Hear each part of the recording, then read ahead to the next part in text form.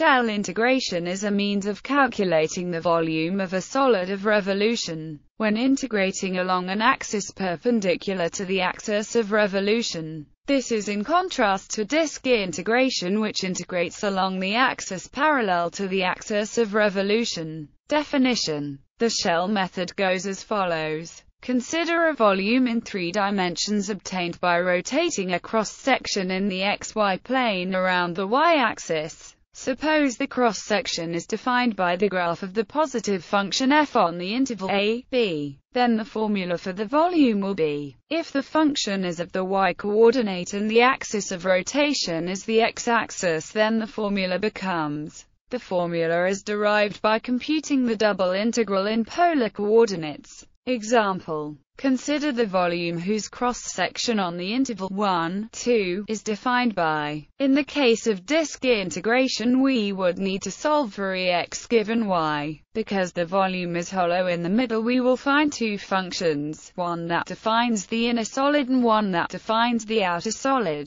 After integrating these 2 functions with the disk method, we subtract them to yield the desired volume. With the shell method, all we need is the following formula. By expanding the polynomial, the integral becomes very simple.